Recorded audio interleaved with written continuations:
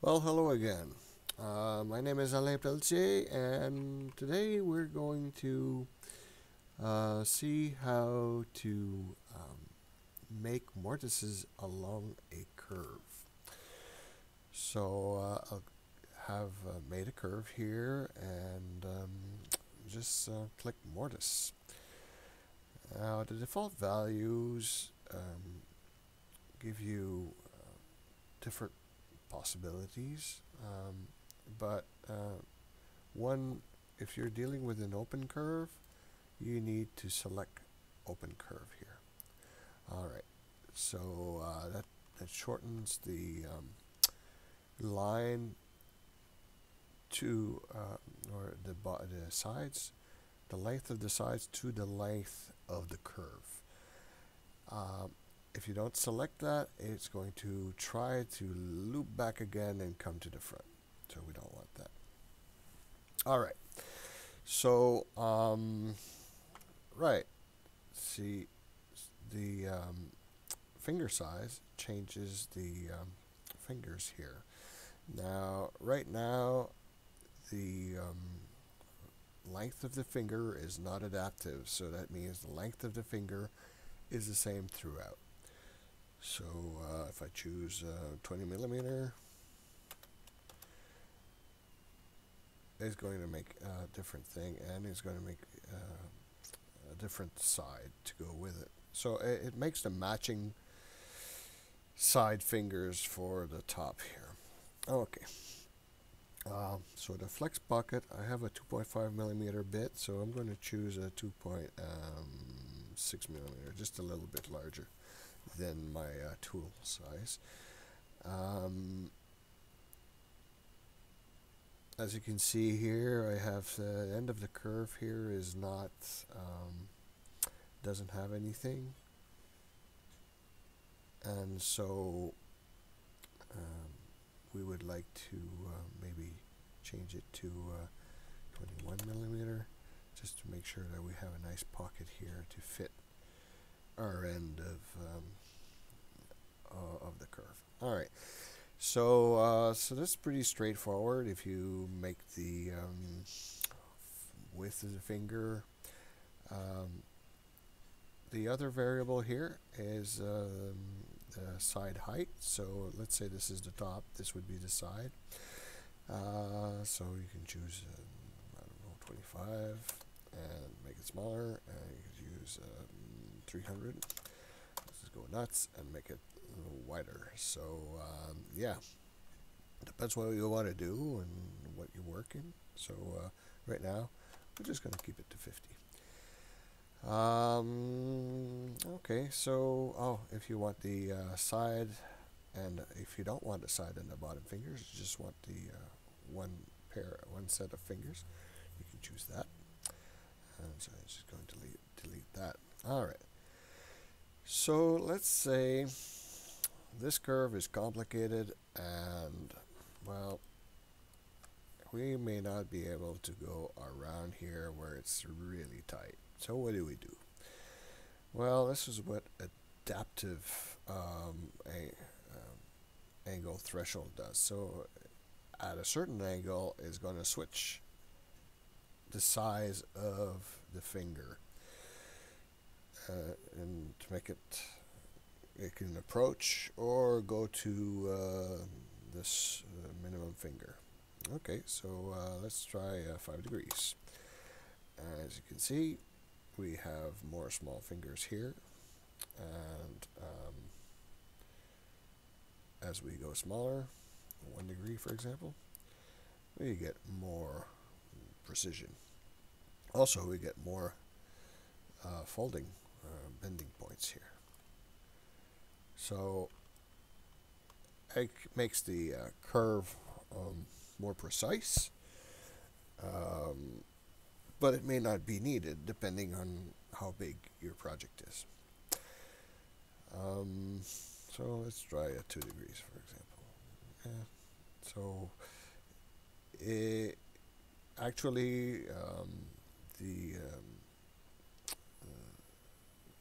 this part of the program looks at the next angle And if the next angle is too big, it's going to adjust the size of its own finger. So yeah, so this very useful. Okay, so let's remove the curve and delete all that. Oh, yeah, if you want to do something with it, you can silhouette offset, dilate open curve, make it, I don't know, 20 millimeter, and you can select this and curve boolean difference, and now you get an object that you can cut. So I suggest you use the overcuts on this, and yeah. So that would be ready to process. Okay.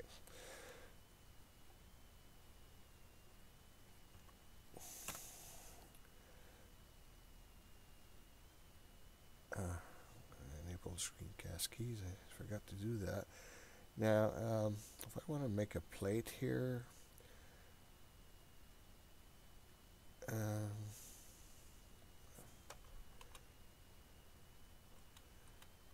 let's make a plate. So I want the corner radius to be 75 millimeters, and the whole size to be 0. So I have this shape here.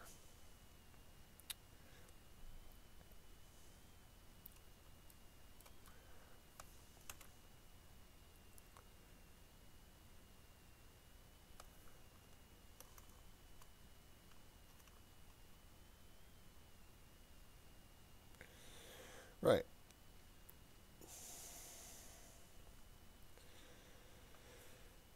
So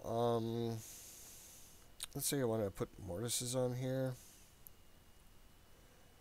and of course they're adaptive because of my old settings. Let's say it is not an open curve, and let's say the finger playroom is like 0.1 millimeter. And okay,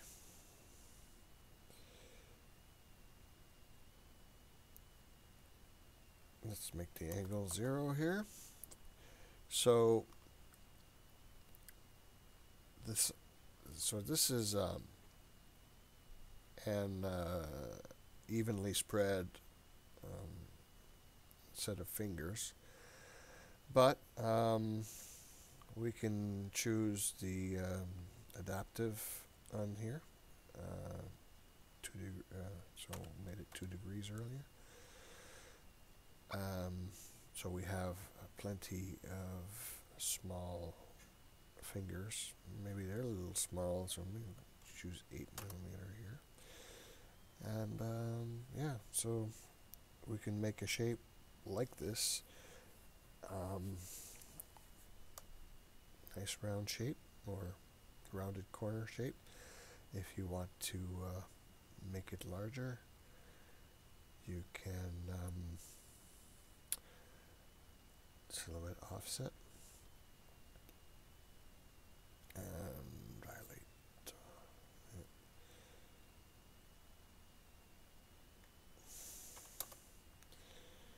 So you could take your fingers here and boolean difference, and this is the shape you would have to cut.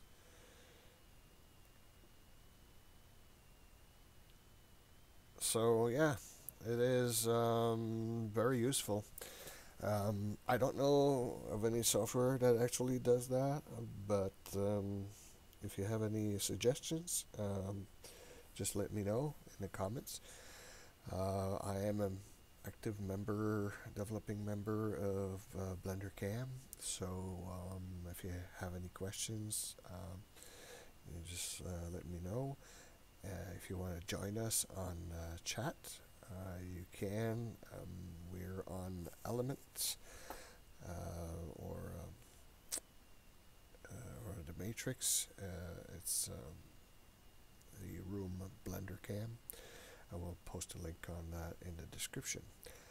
Like and subscribe if you like this kind of content, and I will try to make some more videos shortly. So have a great day. Thanks for watching.